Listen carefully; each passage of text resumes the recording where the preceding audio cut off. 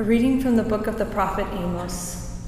Thus says the Lord, the God of hosts, woe to the complacent in Zion, lying upon beds of ivory, stretched comfortably on their couches. They eat lambs taken from the flock, and calves from the stall. Improvising to the music of the harp, like David, they devise their own accompaniment.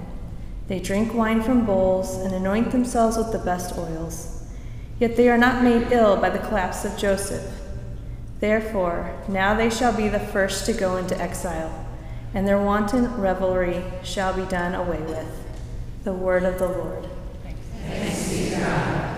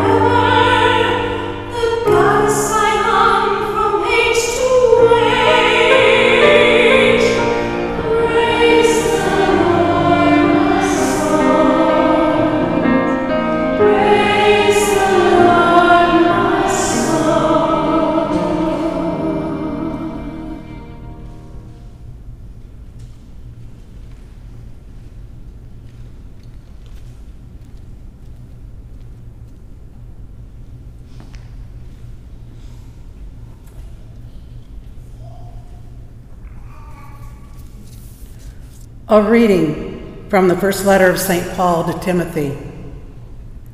But you, man of God, pursue righteousness, devotion, faith, love, patience, and gentleness. Compete well for the faith. Lay hold of eternal life to which you were called when you made the noble confession in the presence of many witnesses.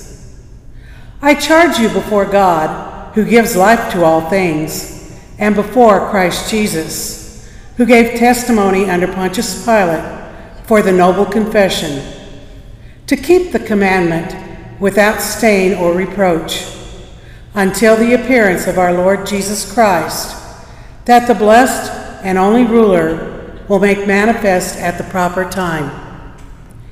The King of kings and the Lord of lords, who alone has immortality, who dwells in unapproachable light, and whom no human being has seen or can see. To him be honor and eternal power. Amen. The word of the Lord. Thanks be to God.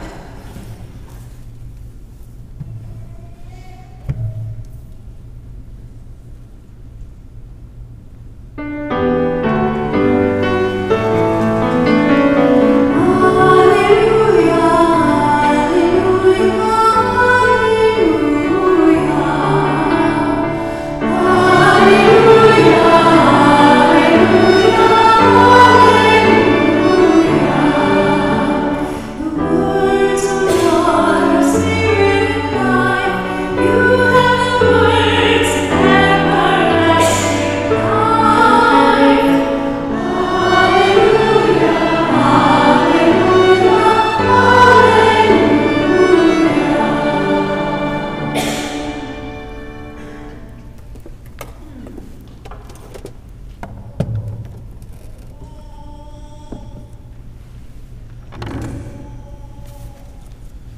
The Lord be with you. And with your spirit. A reading from the Holy Gospel according to Luke.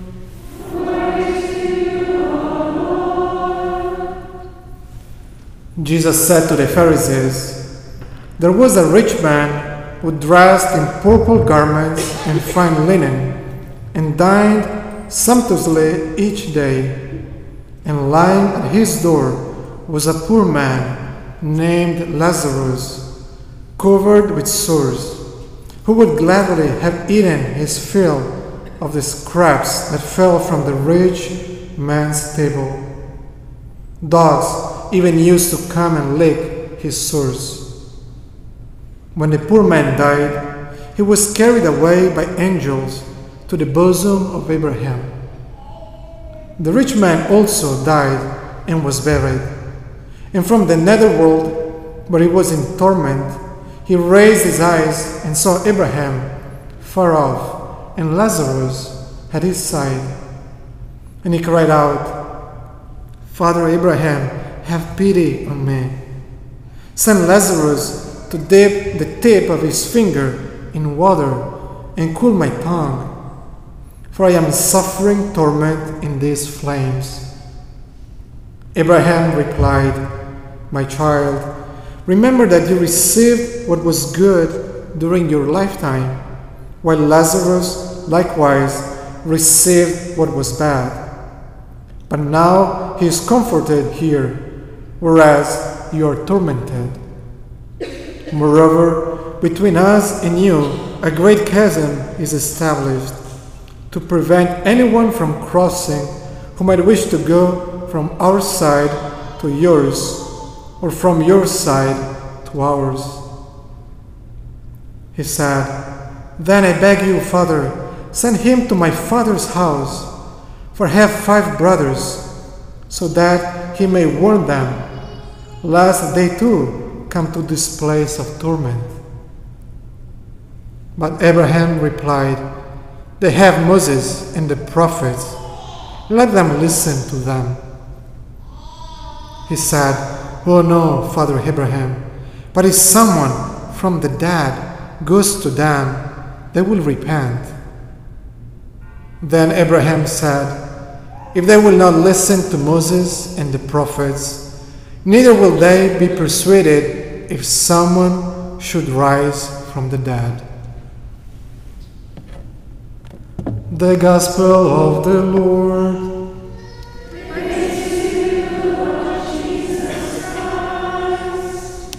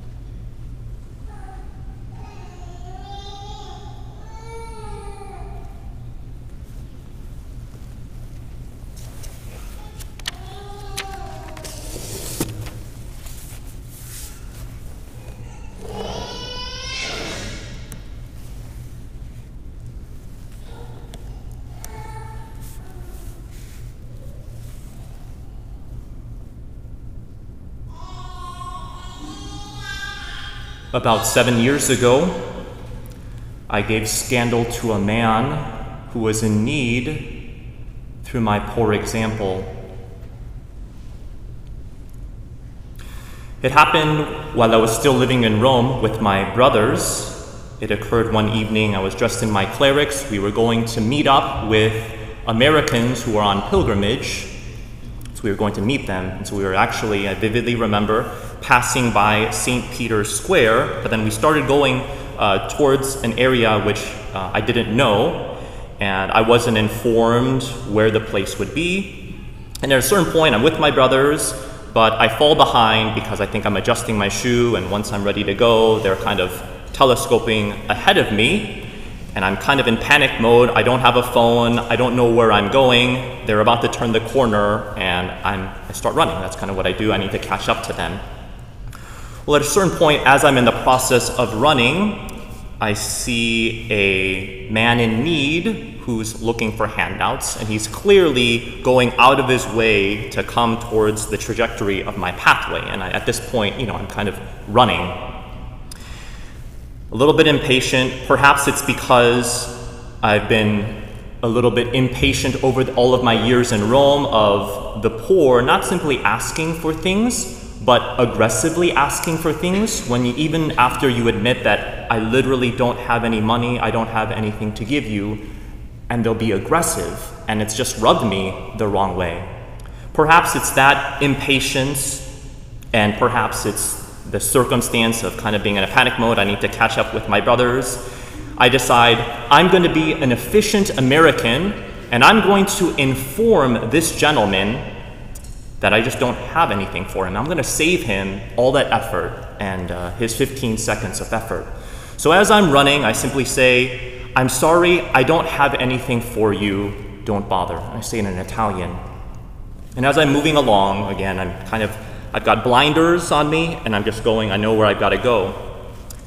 And he says something that just stunned me, and I could hear he says under his breath, Pharisee.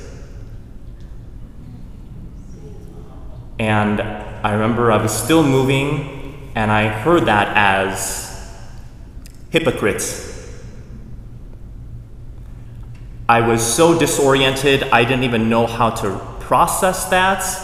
I was like, I've got to just do the one thing that I know I'm supposed to do, and I'm processing that, but I was kind of processing that all evening, and I had to bring that to prayer. In today's gospel, we hear about this parable of a rich man and Lazarus. This rich man who is unnamed. He does not have a name. And in Hebrew culture, if you do not have a name, that's a great disgrace or dignity, because a name is eminently important in the Hebrew culture. So it's another way of saying that this rich man is kind of forgotten into oblivion because of his actions. And the poor man Lazarus in need. Now, the first reading talks about the dangers of wealth, but we need to understand that this rich man's problem is not his wealth.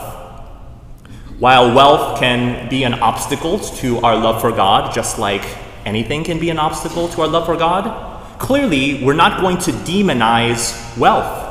Because we know a lot of wealthy people, even in the Gospels, even friends of Jesus, Joseph of Arimathea, and many others who are great friends of God. So we need to just very clearly make that distinction. This man's problem is not his wealth. This man's problem is that he is spiritually blind, and that has rendered him insensitive to the human person before him, insensitive to the needs of the person before him. I would say that he's too self-absorbed. And when we're too self-absorbed, that's a hindrance to relationship because we're isolated. We're all wrapped up and enveloped in ourselves. Maybe we could say that this man's sin isn't so much what he did, but what he didn't do. The sin of omission rather than commission.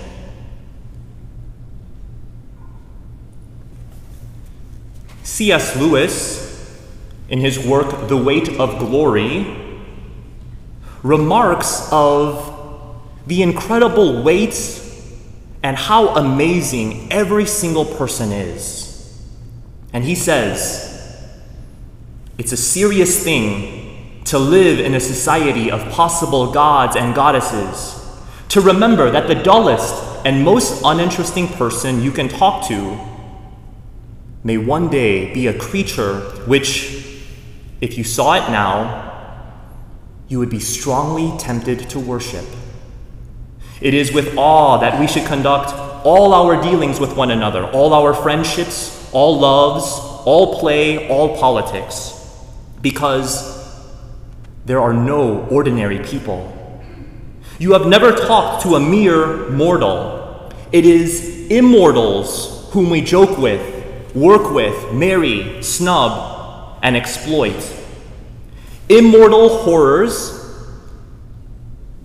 or everlasting splendors.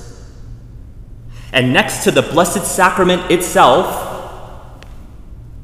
your neighbor is the holiest object presented to your senses. I deeply regret my poor example that evening 7 years ago. I certainly didn't see that man as the holiest object presented to my senses in that circumstances, next to the Blessed Sacrament.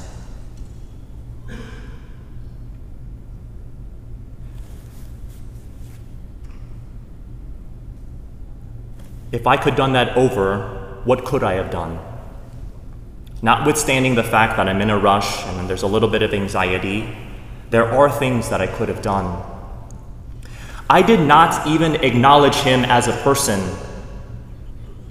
I did not even find out his name.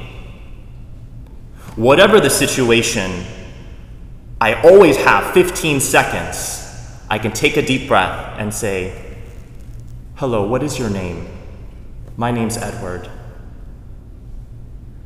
"I'm sorry, I literally do not have any money or anything that I can give you.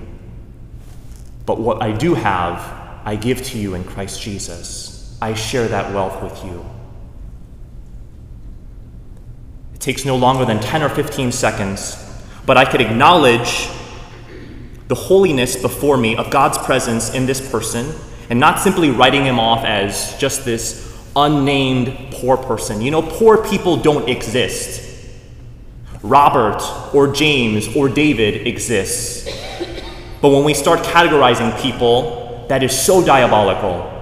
I did not even acknowledge him as a person. I did not find out his name. I did not give him the time that he deserves, and in doing so, I did not recognize his dignity. I could have treated him with dignity, and he was so scandalized because I did not treat him with love.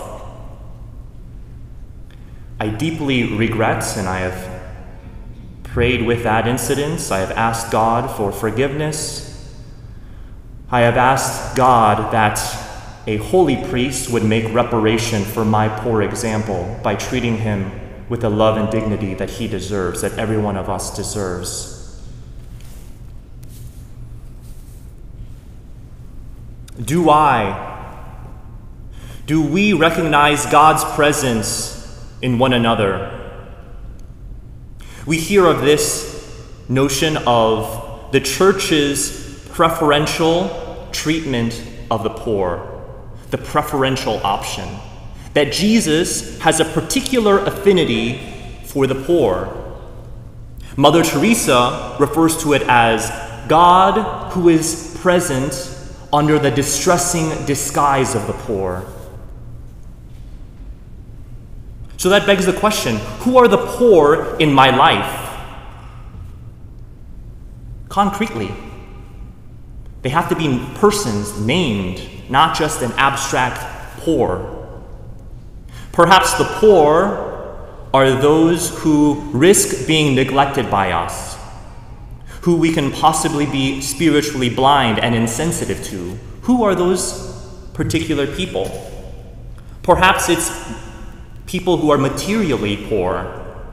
Perhaps familiarity breeds a certain contempt, so maybe it's those we are most familiar with, our family members, our colleagues, our relatives. Perhaps it's those we consider unpleasant. Maybe those are the poor in our lives. Or perhaps it's those we consider kind of boring or long-winded.